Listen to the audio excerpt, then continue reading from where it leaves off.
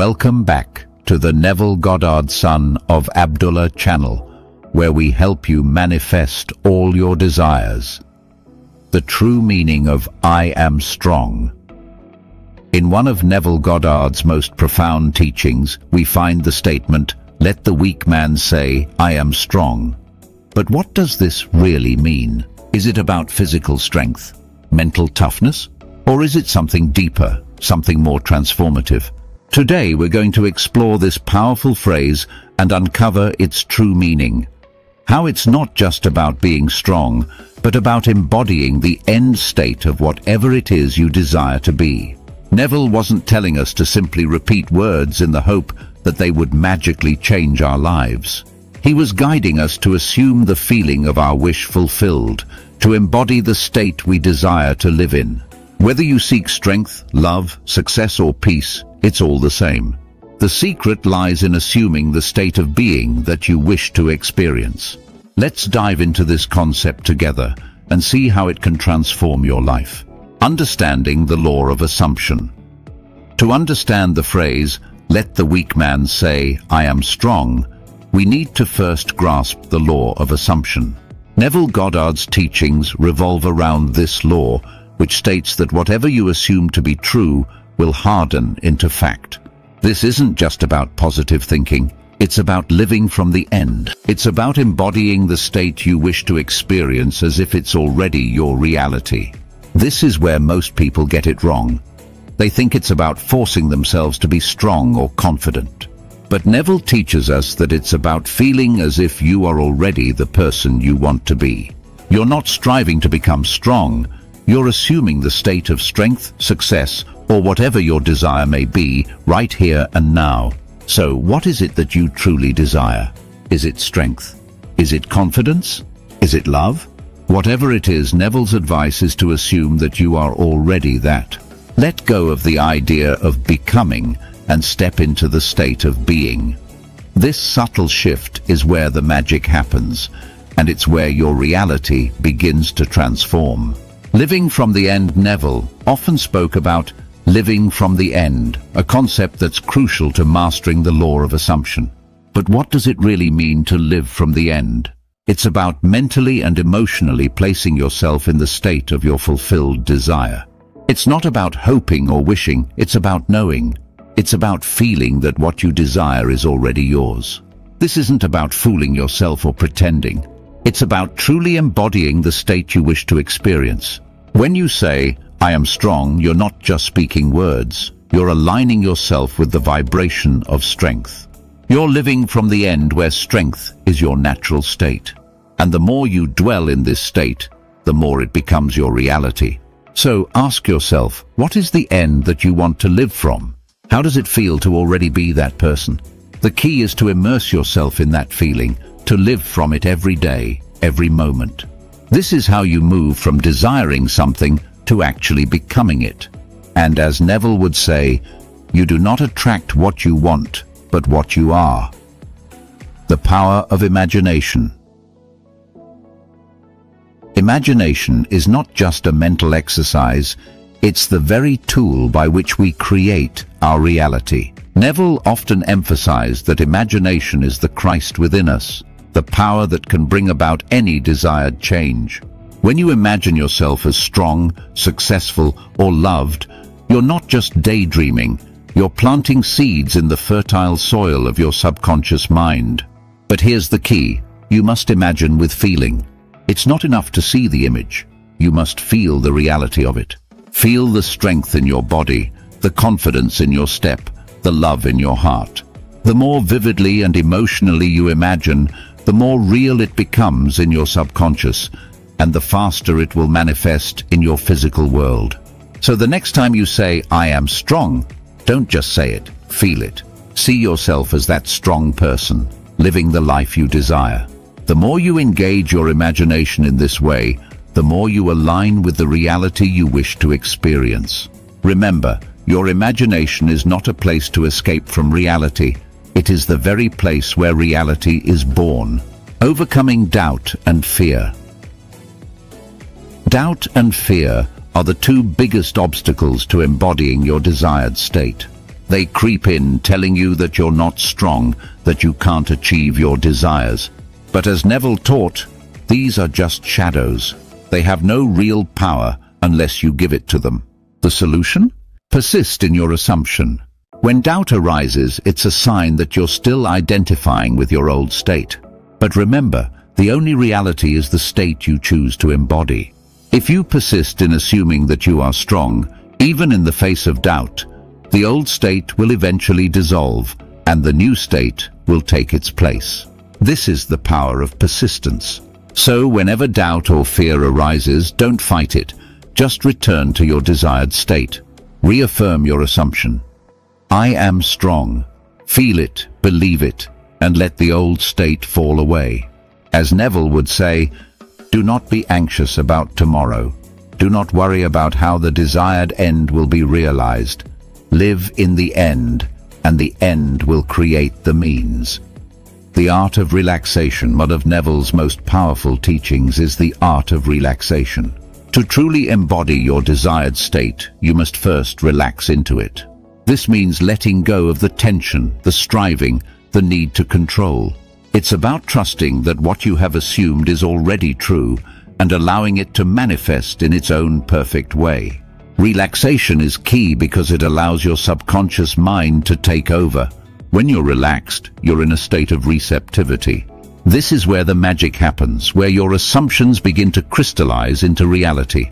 So, after you've assumed your desired state, take a moment to relax. Trust that it's done and let go of any need to make it happen. Neville often said, "The end is where we begin." When you begin from a place of relaxation and trust, you create a fertile ground for your desires to grow. So let the weak man say, "I am strong," and then relax into that strength. Trust that your assumption is already a reality and watch as it effortlessly manifests in your life. Living in the end, a daily practice. To truly transform your life, living in the end must become a daily practice. It's not something you do once and forget about. It's a way of being, a continual return to the state of your wish fulfilled. The more you live in this state, the more natural it becomes, and the more effortlessly your desires will manifest. Start your day by assuming the feeling of your wish fulfilled. Ask yourself, if I were already strong, how would I feel? How would I act? Carry that feeling with you throughout the day. When challenges arise, return to your assumption. Reaffirm it, feel it, and live from it. This is how you bring your desires into reality. And remember, it's not about forcing yourself to feel strong. It's about gently guiding yourself back to that state over and over again. As Neville would say, be still and know that you are God. This stillness is where the power lies. It's in the quiet confidence that what you have assumed is already true. By living in the end daily, you make your desired state your default state. So, how do you live in the end every day? It starts with your morning routine. As you wake up before your feet hit the floor, assume the feeling of your wish fulfilled. Carry that feeling with you throughout the day. When challenges arise, pause, breathe, and return to your desired state. This constant practice of living in the end transforms your reality from the inside out. The subtle power of silence. One of the most profound yet often overlooked teachings of Neville is the power of silence. Silence is more than just the absence of noise. It's a state of inner stillness where true creation happens. When you quiet the mind, you create space for the subconscious to take over, allowing your assumptions to solidify into reality. Silence is where you connect with the divine within. It's where the weak man dissolves and the I am strong takes its place. In this stillness, you find the truth of who you really are. Not a being struggling to become strong, but a being who already is strong. This is the essence of living from the end. In silence, you embody your desired state fully and completely. Make silence a part of your daily practice. Spend a few moments each day in quiet contemplation, affirming your desired state. Let the stillness reinforce your assumptions and watch as your external world begins to reflect your internal state of being. persisting despite outer circumstances, Neville often taught that the outer world is nothing more than a reflection of your inner state. This means that even when the outer world contradicts your desires, you must persist in your assumption. If you're assuming strength, yet find yourself in situations that test your resolve, see these as opportunities to deepen your assumption, not as signs of failure. Remember, the outer world is malleable. It's shaped by the inner world. So when you persist in your assumption, no matter what, the outer world must eventually conform. This is the essence of living from the end. It's about holding firm in your inner conviction, even when the outer circumstances seem to say otherwise. So here's a challenge for you. No matter what happens today, persist in your assumption. If you've assumed strength, then be strong, regardless of what comes your way. This persistence is what transforms assumptions into reality. As Neville would say, when you know what you want, you don't ask. Act as if you have already received, and it will be so. The joy of becoming what you already are. Finally, let's talk about the joy that comes from living in the end. When you embody your desired state, when you truly become what you already are, there's a profound sense of joy and peace that follows. This is the joy of alignment, the joy of knowing that you are the creator of your reality and that your world is a reflection of your inner state. This joy isn't something you chase, it's something you uncover when you let go of the struggle and simply be. When you say, "I am strong," and you truly feel it, you tap into a wellspring of inner joy that's always been there. It's the joy of knowing that you are not becoming strong, you are already strong. This realization brings with it a sense of peace, ease, and fulfillment that nothing in the external world can shake. So let the weak man say, "I am strong," and in doing so, discover the joy that comes from becoming what you already are. This joy is your birthright. It's the natural state of one who lives from the end. Embrace it and let it guide you as you continue to create your reality. Embodying your desired state. As we wrap up today's exploration of Neville Goddard's teaching, let the weak man say, "I am strong." Remember that it's not just about strength. It's about embodying any state you wish to experience. It's about living from the end, feeling as though your desires are already fulfilled, and allowing that state of being to shape your reality. Whether it's strength, love, success, or peace, the process is the same.